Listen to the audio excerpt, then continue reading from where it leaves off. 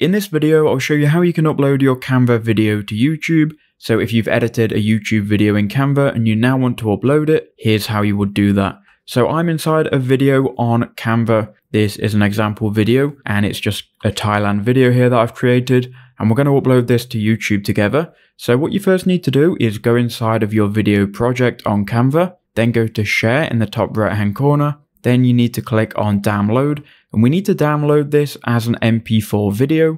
So make sure that is selected. If you've got the pro version of Canva, you can make sure the quality is up all the way. If not, you'll have to have it on 1080p. Then you can click on download. Make sure you've got all pages selected, and that's going to download the whole video here. Now it might ask you for a download location, or it might just go to your downloads folder on your computer. For me, it's asking me where to download it, so I'm just going to put it in the downloads folder. We'll click save, and there you go, that video has been saved to the downloads. Now what we can do is upload it to YouTube.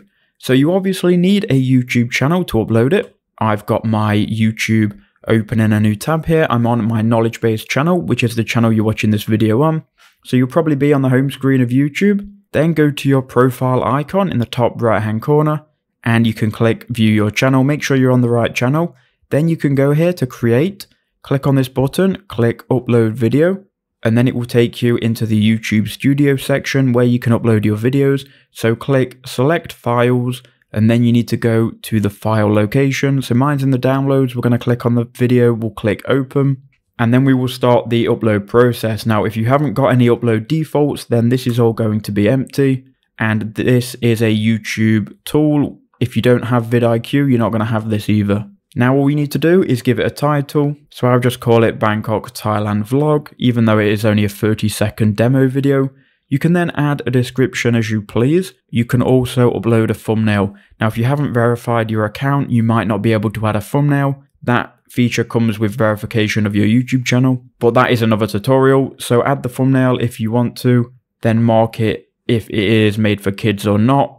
For most of you, if it's just a normal video not targeted at kids, you always want to keep it on no, it's not made for kids. Then just mention here if it's AI or not, so this isn't.